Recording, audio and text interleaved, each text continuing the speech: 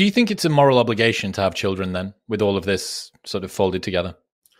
I think different people have different moral frameworks they're optimizing for. I think if somebody believes that their moral framework should continue to exist into the future, 200, 300 years into the future, like gender equality or something like that, and you don't have kids, you have morally failed. If you, however, are just like, no, it doesn't matter if my belief system dies out with me, then yeah, whatever. I'm not going to tell you that your morals are wrong, because I think that morality is one of those things where I believe that my morals are right. But if I go around trying to police everyone else's morality, I'm just going to have a bad time. So that's that line in the sand is one I've been really interested in playing about with. I absolutely agree that some sort of Handmaid's Tale future where women are kept in pens like cows so that they can keep the future of the population going is wrong. Also, telling women that the only way that you can live a fulfilling life is by doing some domestic version of that also is wrong. But I can't see why there isn't any sympathy out there in the world for the reverse of this situation. What about all of the people who were told you don't need to have kids to have a fulfilling life, that did want to become mothers, that had their preferences nudged in the opposite direction, break through their fertility window, and then grieve for families that they never had? Like, where is the finger pointing going in the other direction? Because I don't see anybody unironically saying that women need to get out of the boardroom and get back in the bedroom to start producing more children. Like, I think that they're just saying, look, maybe you should think about the current cultural norms that are being pushed and take them with a big spoonful of salt. Yeah, and I think that a lot of statistics women just aren't familiar with, things that made my wife feel a lot more comfortable. If you look at studies, not all studies show this, but a number of them do, is that households with two working parents, the kids actually perform better academically and have better emotional health than parents with stay-at-home. It's a small effect. But what I'm saying is that I think that there's this intuition that only the traditional way of doing things is correct.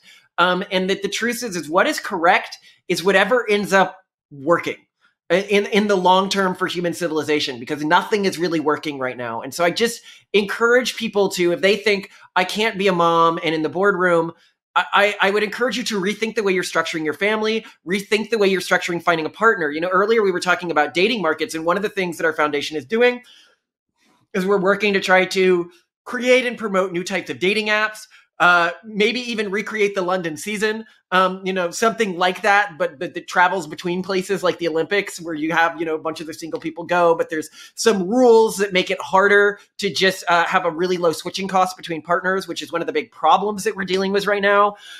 So with a lot of this, it's about experimenting with new social technologies and understanding that there probably are ways to have it all, much more than I think people want to accept, because it requires trying new things and being called a freak by other people. What about people that say it's too expensive to bring a child into this world? Why are poorer people having more kids? If it's an issue of cost, then what you should see is a line where people have more kids the more money they have, but typically the line goes in the other direction within and between countries until you get to like ludicrous levels of wealth, like $500,000 a year. So what I'd say is it's enormously expensive. It is a massive lifestyle sacrifice. It absolutely is a lifestyle sacrifice. But is it too expensive? I think that's the real thing. Is it too expensive? Is it that you can't afford it? Or is it that you would need to, like us, we had to leave a city, we moved to a rural area, we changed the type of jobs we could get because of that. We made a lot of sacrifices to do this. And I understand that for families in less socially, economically advantaged positions, they have to make even more sacrifices. But when a family decides they want a lot of kids, they do it.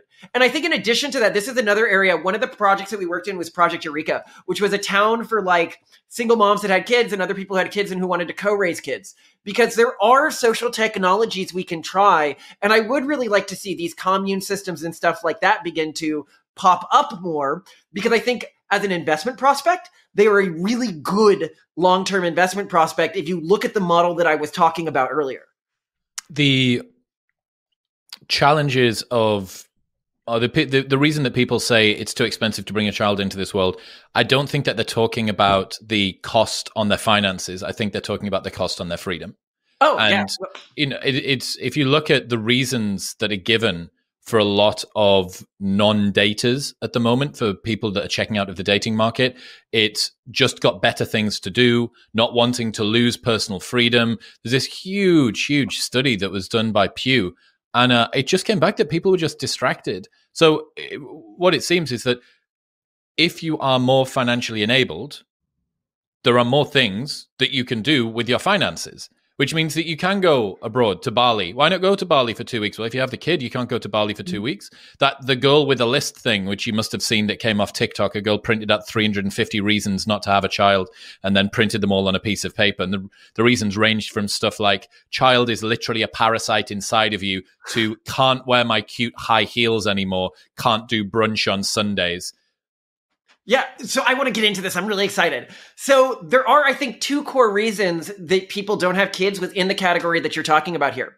It's because they're optimizing for their personal happiness. Now, this can be broad satisfaction, contentment, whatever word you want to use, but it's some sort of emotional optimization, or they're optimizing for their own position within a local status hierarchy.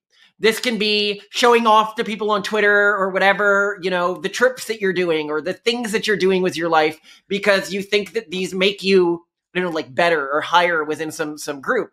As soon as you're not optimizing for one of those 2 things, typically having kids, or I suppose you could say that I'm trying to make the world a better place along some sort of framework like donating to like protecting ecology or something like that. Like a lot of that loops back to status though. Yeah, a lot of that loops back to status. So I think what we're going to see, and this is really cool because it's going to change what it means to be human.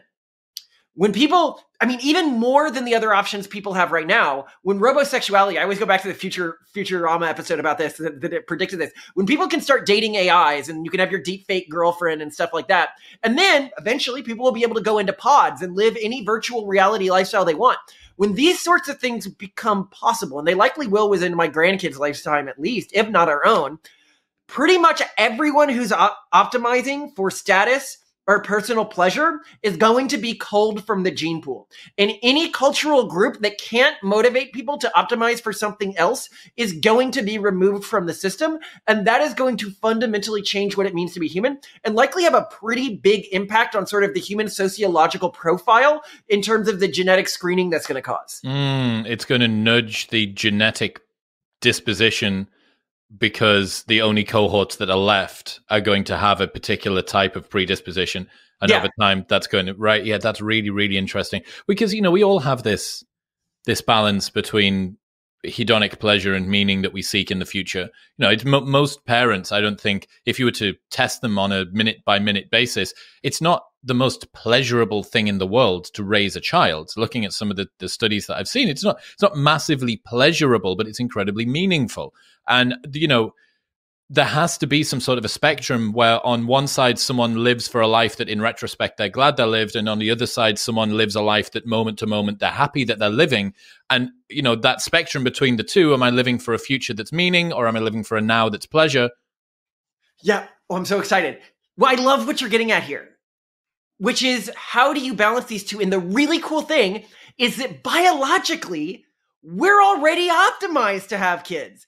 And I think a lot of the unhappiness that comes in society today is that people forget that all of your ancestors had kids. They had sex and they had kids, or almost all of them did, right? And so humans are programmed to find genuine contentment and happiness of a deeper kind and a more meaningful kind than they can get from almost anything else, from continuing down the path that had led to our species being successful so far. And I think when you look at a lot of influencers right now, if you look at a lot of unhappiness, they are showing people what people are sort of biologically optimized for right after they go through puberty, without people realizing that that optimization program changes as you get older. I often, there's a joke that I got in trouble for on Twitter, which is to say that, I don't know if you know Blippi. He's like a Blue's Clues sort of character who dances around fire trucks for kids and is like, yeah, I'm driving a fire truck. I'm playing in a dump truck. I'm playing on a playground, you know, and kids are like, oh, this is the perfect life. Before they go through puberty, they see this. That's what they're optimized for. They're optimized for play and exploration. As an adult, you see this and you're like, oh my God, his life looks terrible. I mean, obviously he probably makes a lot of money, but I mean, you wouldn't actually want to live that way. And I often argue that Andrew Tate is sort of the Blippi for teenagers. This is what a teenage boy thinks is the ideal adult life. But to an actual like grown man, you see this and you can see sort of the deadness within his eyes. And he's like, yeah, I have to like please multiple women a day or they'll leave me. And then I won't be able to maintain sort of the thing that I built up. And I'm like, oh my God, I can't even imagine like having to just like have a routine of constantly having sex every day so that I can at a base level maintain my economic empire. But to a young boy, this sounds, oh, that's the best. Because humans go through a second puberty when they have kids. Your testosterone drops dramatically. You begin to gain happiness from different sources, and it's a deeper kind of happiness. And with young women, it's the same thing. With young women, they get told, oh, you're going to love traveling the world. You're going to love, at a certain point, this stuff just becomes droll, you know? Because you were biologically programmed to want to, now, not everyone is, you know, people's biological programming is a bit different. You know, I can say that on average, human males are biologically programmed to find human females attractive, but obviously not all human males find human females attractive. So a few people don't go through this shift later in life.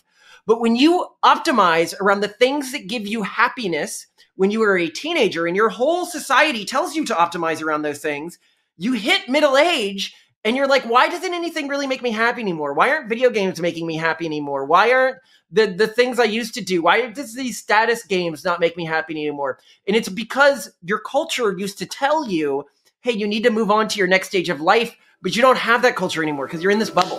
What's happening, people? If you enjoyed that, then press here for the full, unedited episode. And don't forget to subscribe. Peace.